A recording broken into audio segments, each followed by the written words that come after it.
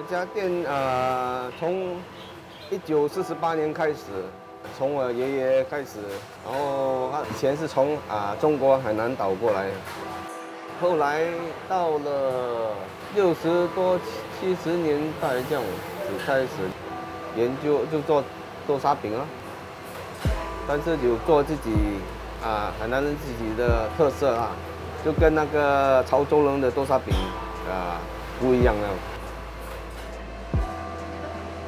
我们的豆沙饼就会比较松，比较脆。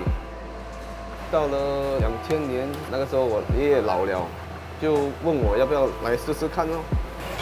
但是我才20出岁，5年前就是我爷爷就往生了啦，那个时候我就接管了，完全接管那个生意。所以我们是在这边Balestier是第一家嘛。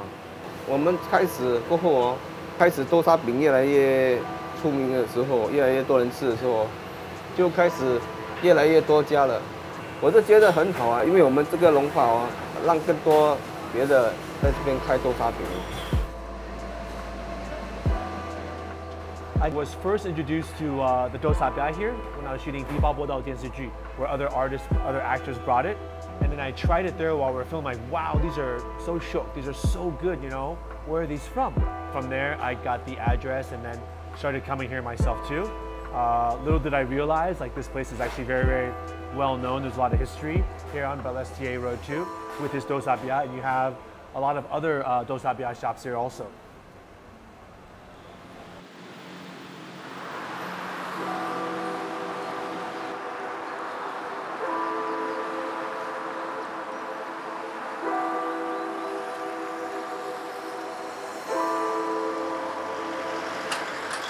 When I was overseas, a lot of times we couldn't find local snacks. So when the opportunity came, especially during pandemic, right, we go, okay, we want to preserve the tradition. And this looked like a perfect place to do so. We approached Mr. and Mrs. Heng, the original founders of House of Tau Sar Piah, and asked them if they would sell to us, since we heard that their children were not taking over from them.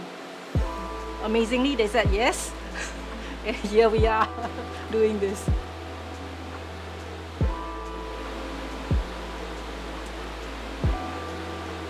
Balestier Road is known for Tau Sar Piah.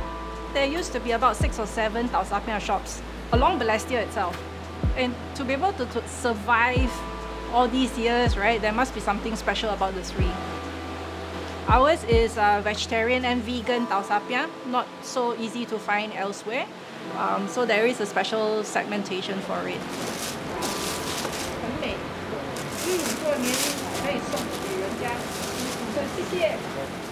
With the cost of time, there are only 3 left. So House of Tau Sar Piah being one of them, and then we have 2 others along the road.